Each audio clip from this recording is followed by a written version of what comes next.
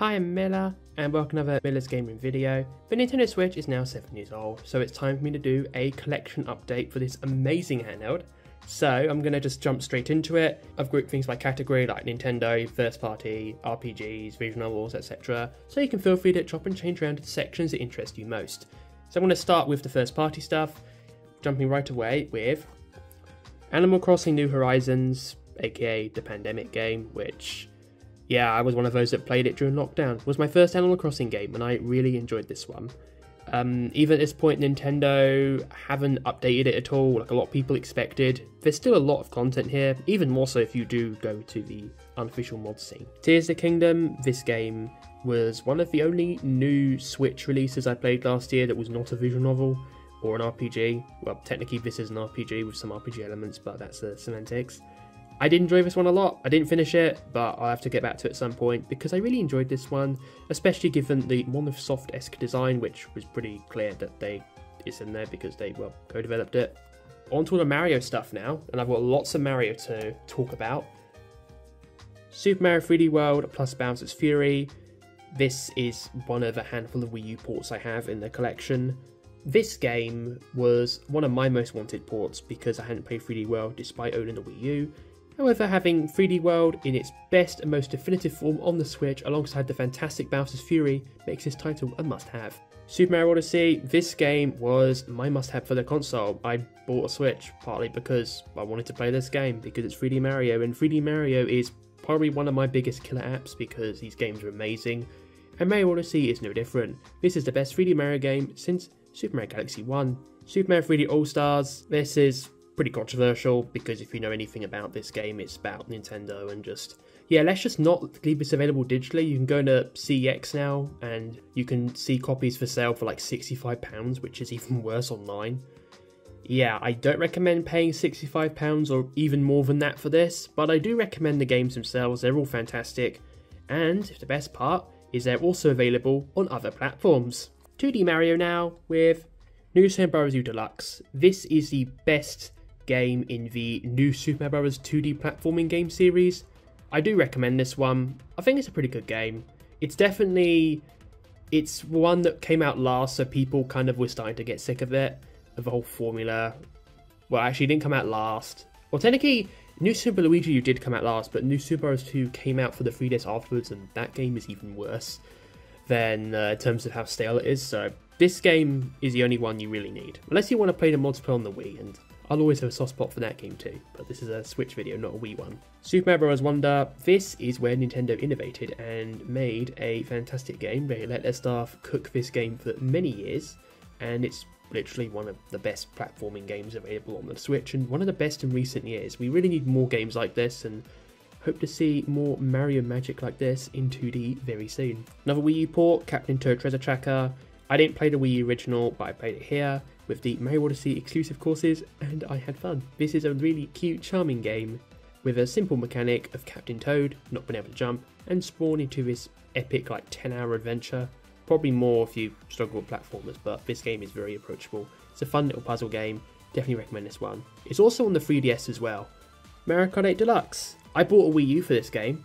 I bought the DLC on Wii U, and then I bought it again on the Switch, and then I bought the Booster Course Pass, and I'm still happy and satisfied with this game.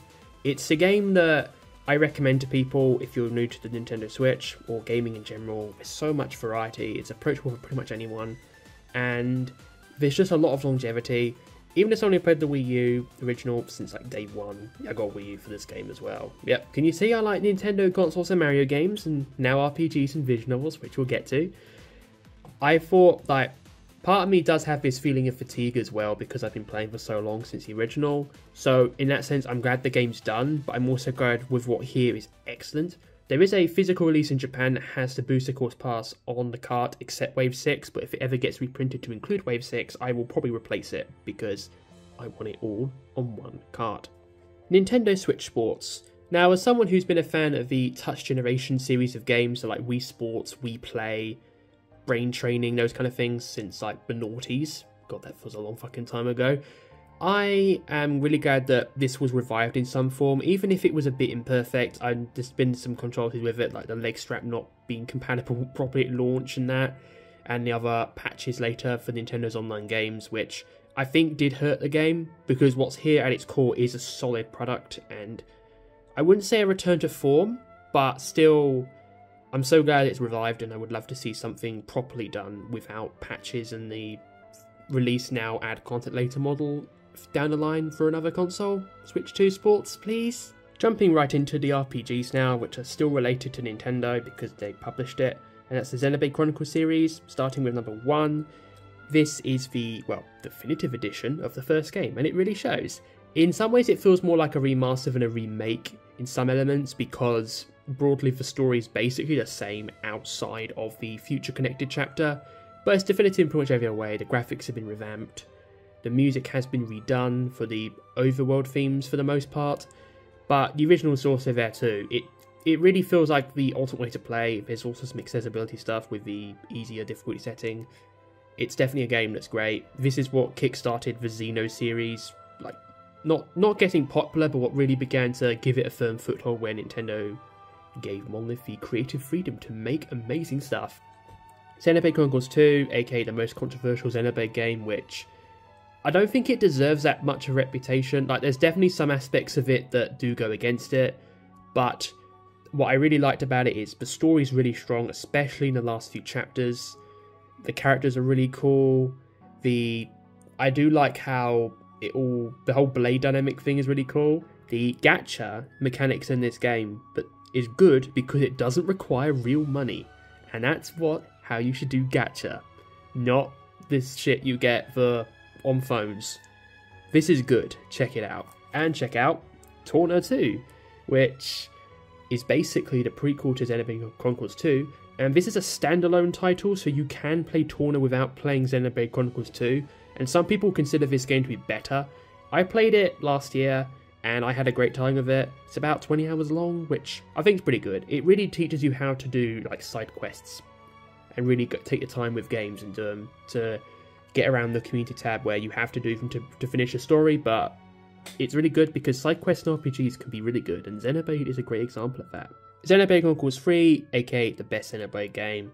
This game fixes the lingering flaws of the first two games while bringing everything together from the first two games into this merged world of Ionios, with great characters, great music, incredible story, and the most easy to get into battle system of the entire saga. It's just so good. And then future redeems like the cream on top of an already fantastic cake. Related to Monolith Soft, Baten Kaitos 1 and 2 HD Remaster. I did a video for Baten Kaitos 1 last year, which I had a great time with, making the video and playing the game. This has got some great quality of life features, and this physical copy is exclusive to everywhere except North America, so check it out.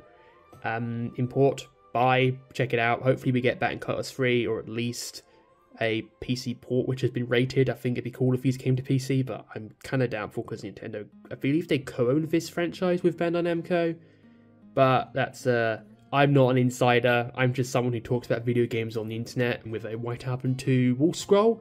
I need that game on Switch, by the way. So, educate gets decided, let's move on.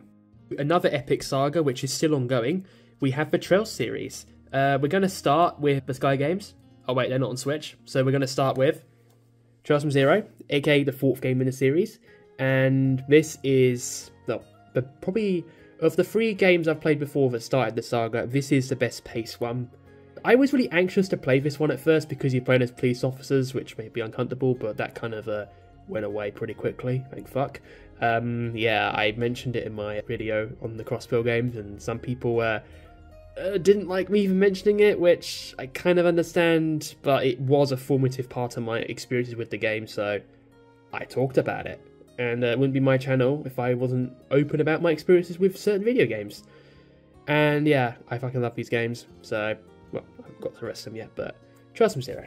Trails to Azur, which is the direct sequel to Trails from Zero, which is another all-time favourite, as a result of just one of the best climaxes in the video game, really awesome characters, and just a story that really goes places where even if you know some of the plot twists that are coming, it's just so wonderfully told. It's just an excellent game, an excellent experience all around. Legend of Naruto Boundless Trails. This is a spin-off title for the series. It's basically Zwei 3, and the protagonist is, well, his surname is Herschel, so a lot of people believe that he's related to Toa Herschel, and there are some hints of that, but not been officially retconned into the franchise yet. But knowing Falcom, wouldn't be surprised if we get to like the final Trails game and it's like, oh hey Toa, it's your grandfather. They can tell you about Doi and all the other characters from this game, what they got up to. It's now officially retconned into the series lore. I haven't played this one yet because you can see this beautiful shine. I am going to break this off some point and play it and hopefully love it. I already love the music. Gold's still free. Obviously, Cold Steel 1 and 2 aren't on Switch in English officially anyway. There are fan translations of those games you can totally find online, as well as the Japanese Clouded Leopard ports, which, but not by Falcom and they're not by Xseed. And I know, yeah, people, something Xseed licensing issues, we don't know because we're not insiders. Again, we have this weird situation where this is the first Falcom game on the Switch after Ys 8, and it's a good game. Like a lot of the build up for the Trails games, there are pacing issues with this one.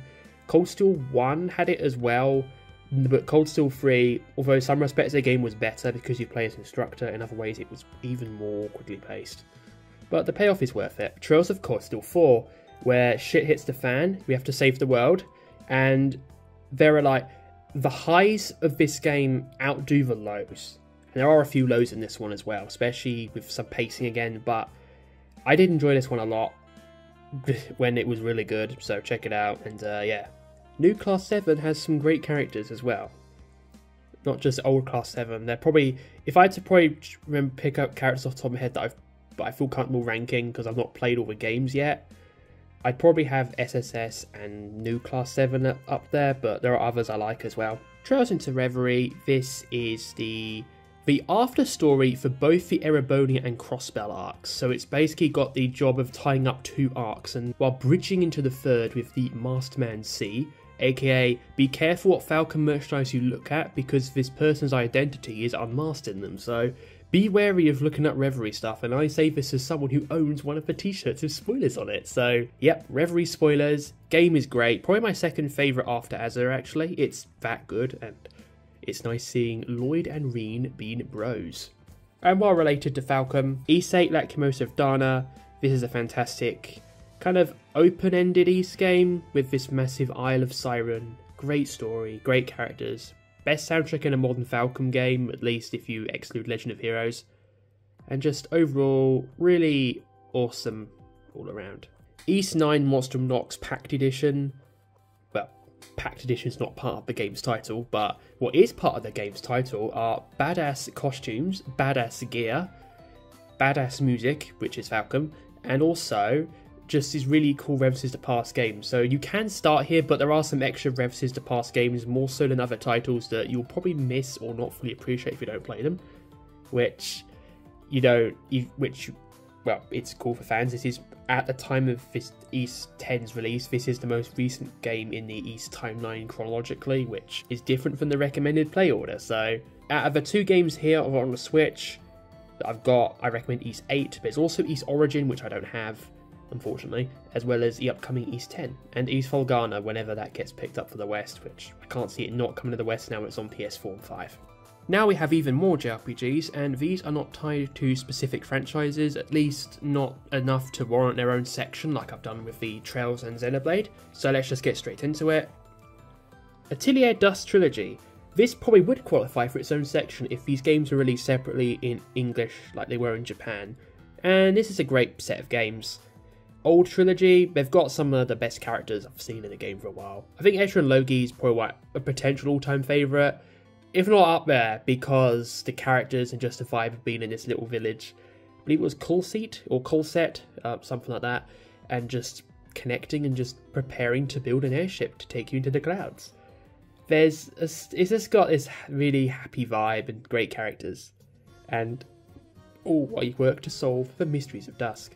I really hope to see, I think we're going to get a fourth Dusk game at some point because the other trilogies have got one now, so surprise me, Gust, please. I want to see Atelier Escher 2, that'd be great. Chrono Cross Radical Dreamers Edition, aka I like Chrono Trigger, so now I've got this, I can now play Chrono Cross with accessibility features and Radical Dreamers, so I can get a visual novel fix as well. Demon Gaze Extra, aka I got this game on Switch because the Vita version lacks the accessibility features added in this release, and I did enjoy the Vita version back in the day.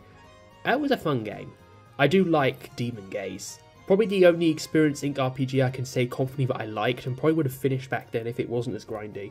Demon Gaze also introduced me to the IA Vocaloid, who also appears in one of my favourite games on the PS Vita, IA VT Colourful. I look forward to replaying this at some point and hopefully finishing it because badass music and dungeon crawling. Dragon Quest Builders, an experimental spin-off game in a Dragon Quest franchise that's also really good. And I'm glad we got a sequel. And here is that sequel, which I've not played yet. Here is another sequel, Dragon Quest XI, that I actually have played, and it's at the time of this video is my most played Nintendo Switch RPG. 100 plus hours of Dragon Quest goodness, one of the most relaxing experiences I've ever played in a video game, and also some great characters and some great visuals, and incorporates the Japan exclusive Nintendo 3DS release for the most part. I said, yeah, when I say most part, I mean most part. I did a 1 hour video on Dragon Quest games on the 3DS, and there was some great stuff in the 3DS version that we never got in this version, which would be nice for a Definitive Edition Plus someday, Square Enix. Electronic Origins Collection, which is the Asian English release with English text, even though the box art doesn't really suggest it. Well, it does actually on the back, because of these O's down here, it confirms it, Chinese and English. So, I'm so glad Atlas are doing Asian English physical and support for their games now, even if they're not going to release them physically in the West, because Electronic deserves it, and I'm so glad this franchise is back, and I can't wait for Electronic 6, and hopefully a enhanced port of Electronic Mist Dungeon 2, now that Sharon the Wanderer 6 is doing well. And I don't have that game, unfortunately. Fire Emblem Engage, one of the best gameplay systems ever in an RPG, and also some really cool art and presentation. Gust from Koei Games helped out with development on this one, and it really shows. Grandia HD Collection, this is another duology of classic RPGs I've yet to check out. I want to check this duology out after I've done with Baten Kaitos, because I'm not done with Baten Kaitos Origins yet, I haven't played that, and I can jump into these. And hopefully when I get around to making best games on PS1, PS2, I might be able to talk about these by HD Masters, and I don't care if that's cheating. Because accessibility trumps cheating. Well, accessibility trumps pretty much anything, really. Harvestella. This is a cult classic game. I'm one of those that loves it. I know a lot of people, most people who've played it in the JRPG space probably really like it, or at least to really appreciate what it tried to do. This is Square Enix's take on the farming sim RPG genre, but it is more of an RPG with just farming sim mechanics to supplement it, like picking up resources and stuff by farming it, like healing spells and food. It's really good. This is one of those games where it was made on a budget, and you can tell, but what you can also tell is it had a lot of heart and a lot of development resources allocated in the right places, such as the music, which was done by Goshina, which is awesome. I really hope we get a re-release of this at some point on modern consoles. Well, the Switch is modern, but PS4, 5, Xbox, PC, even Amazon thing if it's still going, Luna, if that's still alive. I hope so anyway. And also release a physical soundtrack and art book, because the first anniversary Square Enix were like, yeah, let's just tease like art book, not art, let's just put art on Twitter about everything we've done for this game and not release an art book. Like, please release an art book. I would actually want it in the collection because the art is so good. Hero Must Die Again, one of the most unique RPGs there is. This was made by the same person who made Oroshaika, and it's such a unique premise it would take probably a while to explain. I have covered this one before in a Hidden Gems video, so I'll link that in the description, I think, because a lot of the games here are in there as well. Land for Refrain, Covenant of Dusk. I got this a long time ago and played about half of it, but then I stopped. And now there's a sequel, Labyrinth of Galleria, which is apparently one of the best LGBT-friendly games Japan has ever put out.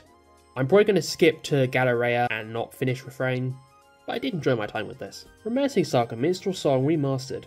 I've not played this either. I hope this is a good starting point for Saga. I figured a PS2 remake with the extra blocky visuals would fit me better than the SNES stuff. And also, nice art. SMT5, this is the base version. I got it day one and I played it to completion and I really enjoyed it. Not sure how I feel about SMT Vengeance. If I do play Vengeance, I'm probably not going to play it for a while because I'd already played like 50 plus hours on the original. So I'm going to see how I feel about it when it comes out and maybe I'll get it. And if I do, I might not keep this because this is the quote-unquote vanilla version. Sharon the Wanderer, Terra Fortune Dice of Fate. This is a fantastic game I first played on the PS Vita back when that came out in 2015.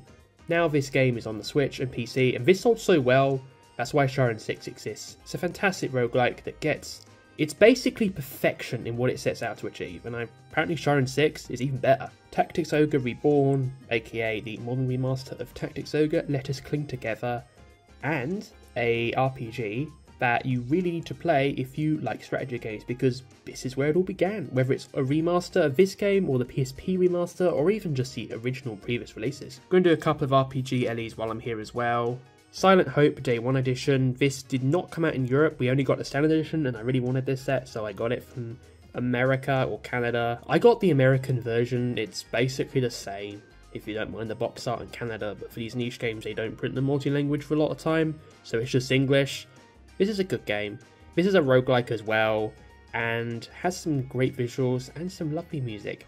Rune Factory 4 Special Archival Edition. This is a nice set for a nice game, and one of the best things I like about this is I always wanted to try Rune Factory if it was ever brought back, and it was brought back. So I bought it, and I played it, and I liked it, and now I can't wait for more games. And now the RPGs have been safely moved to the right hand side of the table, I can now come back and do the Otome games, and then other visual novels, because I have a lot of VNs too, and you're going to notice a theme with some of these, so let's get straight into it. First of two themes. One, Otome game. This one is by, well, Extend and P-Cube, which, yeah, I feel bad about having this now because of certain scandals that relate to P-Cube, but I got this before that blew up, so I still haven't played it yet, and there is a fan disc sequel-esque thing. I don't really know too much about it, but I hope I like this, and also the art is lovely. Code Realize Garden Rebirth.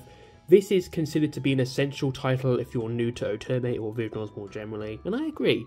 I'd say it's solid like 8 out of 10 for me. It's not a must-have title, like there are fan discs, and I don't really feel compelled to play the fan discs, but I still enjoyed my time with this nonetheless.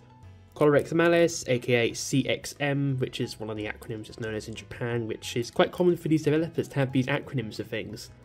This game is also really beloved as well. I've not played it yet. Had it on Vita, didn't play it. Got it on Switch, still not played it. But I've heard this one's good. And apparently the endings have kink in it. That's a thing for some of these visual novels, even on the consoles. Jack Jian. This is one of the highest rated visual novels of all time on the Switch and on Metacritic.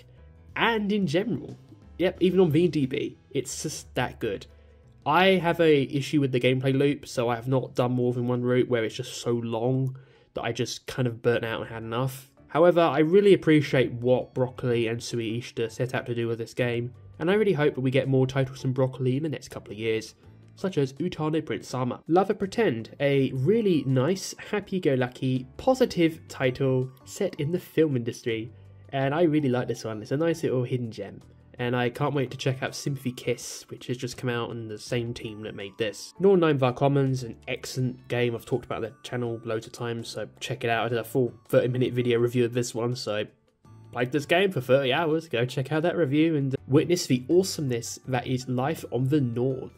And then, there's a fan disc, Norn 9 Last Era, which basically tells after stories for the guys before they got on the Norn and filling in plot details, which is really cool from what I've played so far. I want to do a video on this when I've done it, which I don't know when it's going to be, but now I've wrapped up a certain Trails series for the time being, I might finally be able to do that. Steam Prison. This is Huneex's most well-known visual novel, and it's a really good one. Although this was the game that taught me not to consume bad endings in games, if I can avoid it, because some of the ones here get pretty rough, especially because some of them don't make much sense for plot purposes. I'm looking forward to the fan disc. Virtually Evermore Error Salvation. I did a video on this a few months ago. This is a great game. I think it's the best Otome game localized 2023, and also got some great characters, and I'm really happy to see that we're getting more titles from Otome. This is not an Otome, but Hashihime of Your Booktown Append. This is the only physical boys love visual novel on the Switch. There are a couple of Joe Smuke titles, but that's not boys love, that's platonic guy stuff, not sexual or romantic for that matter. But this is the only one that, well, gets sexual. This is actually the only way you can play Hashihime of Your Booktown without adult content, because the Steam version is R18, and I really wish publishers would stop making R18 only releases for Steam. As for this game, it's got lovely art and music. There's basically no choices, so it's just basically reading all the time, which is why I've not gotten too far into it. But I do want to get back to it because this looks so much like my jam. Couple of launch editions now. Birushana Rising Flower of Genpei. This is one of a handful of Red Entertainment developed visual novels to come westward. This is the Otome collaboration one. There's also Nightshade as well, which I fucking love, but I don't have it physically. Cupid Parasite, aka Cupid Para. We're getting the Vandalisk in June, or, well, not dated for June formally, but that's what retailer listings say. But it's really fun. He plays Cupid. I fucking love this game. It's really funny, it's really cute, it's really sweet, and the characters are cool. The husbandos are sexy, and you get to see their pecs. Yep, that's a selling point, for me anyway. Now onto the less, well, not Otome and not BL, not directly aimed at women anyway. We have more visual novels. Clannad. This is a classic game. I need to play it. I am long overdue to have another cry at a key visual novel. When the last time I did that was in like 2016 with Harmonia, which is now coming to Steam based on Prototype Switch port, which, yeah, I need to bloody play more Key. I have this on Switch, have it on PC, I've not bloody played it. Oshirabu, Wave of Husbandos plus Love or Die. This is a Yuri VN, but like I just mentioned, many of these Yuri VNs aren't actually written for women, and I think this is probably one of them, but that doesn't change the fact it's still a fun time nonetheless. I recommend getting this one on sale on Steam or on Switch if you can find it physically, because I don't think it's quite worth the price Prototype are asking for it, because these games are really short. So I'm hoping we get the Expression and Relato and its Fandisk ported to Switch at some point soon from the same developer, which we've got another game from them, Curse of Kudan, which was also banned on Steam unfairly, so make of that what you will. But I want to see more girls' love, and also written by women. Valhalla. We're going to touch on some more ELVNs for a bit, and some more queer stuff as well. I can't remember if this one specifically is queer, but, well, it's in the visual novel category. There probably is some good queer web, but I know it's popular nonetheless, so one of these days I will take off this glorious shrink wrap and play it. I took the shrink wrap off this one though, Monster Prom XXL, which is a fun time, really funny, really sweet. It's more of a dating sim hybrid than a pure visual novel, but that's what makes it cool. Some gameplay to break up, and you can play it with friends. 2064 Read Only Memories. This is another classic VN that was made in the English speaking world. I have only got a few hours into this one. I'm probably going to restart it next time I get back to it. This is the kind of game that makes me anxious to play for some reason. Like, there's games I have that I want to play, I just get anxious, so I just can't play it because I'm just anxious and just want to spoil myself so I know what to expect. So I can be like, oh, I know what's happened. For some reason, I'm not anxious anymore, because it's happened elsewhere.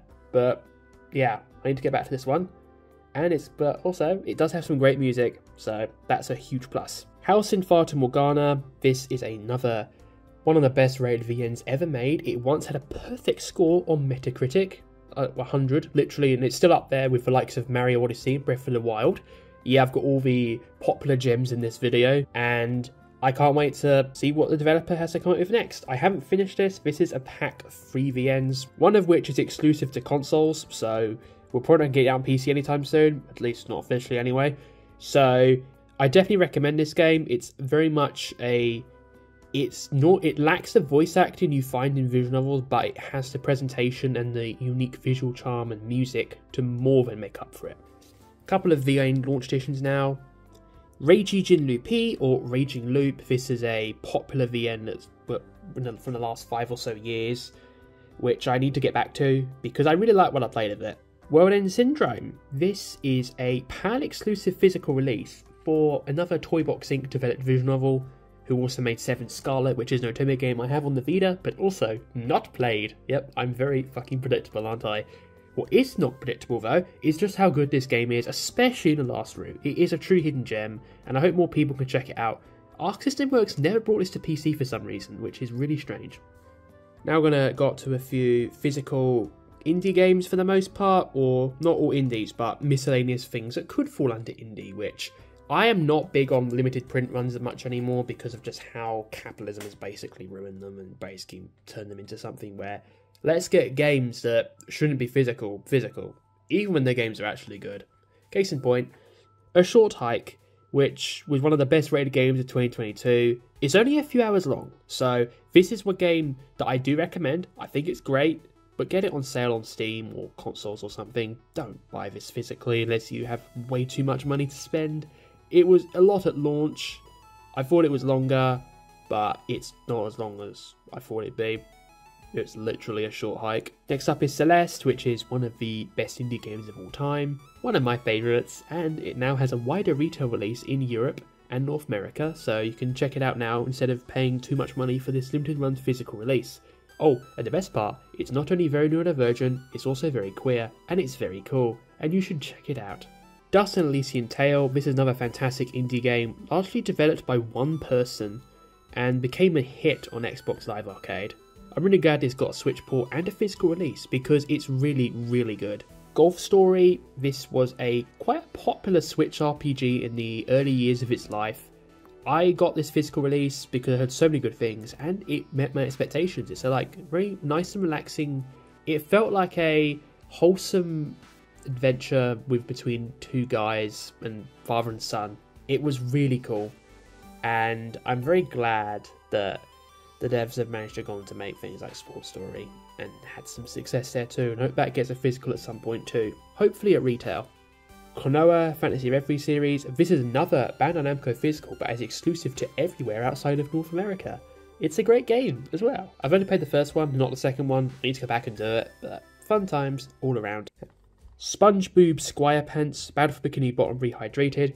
I grew up playing SpongeBob games.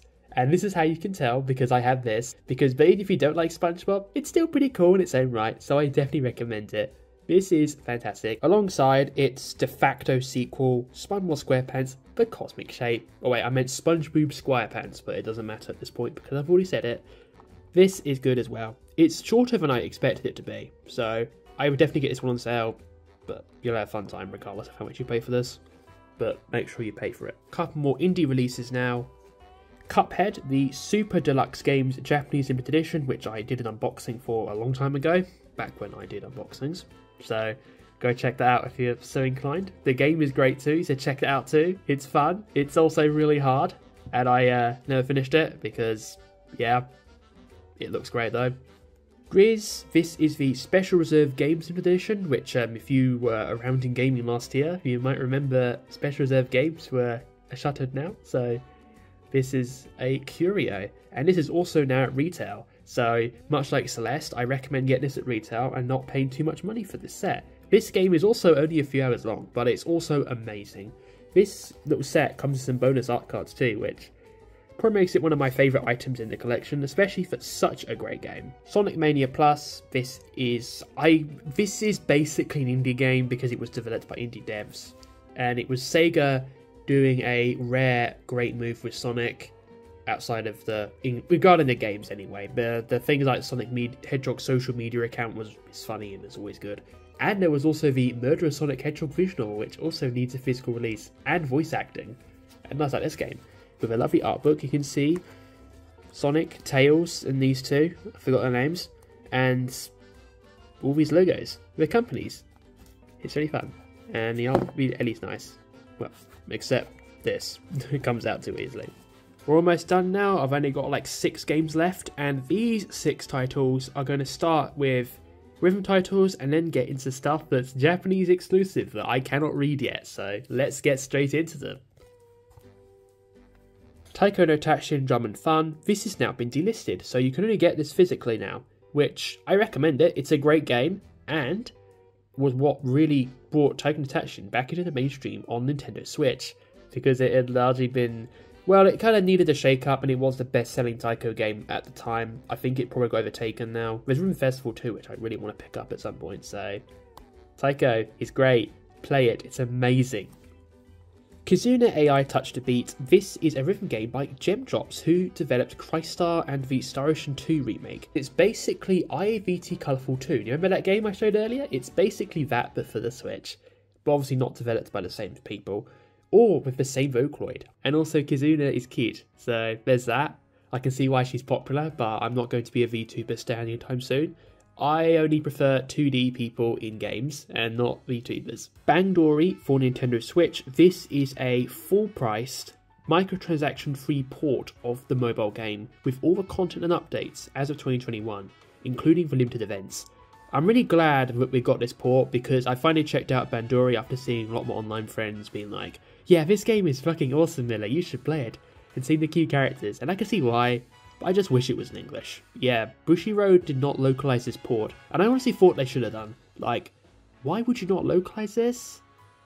Like, you're not having to charge extra server costs to run servers, you can just have this on here and it's free, you get new audience.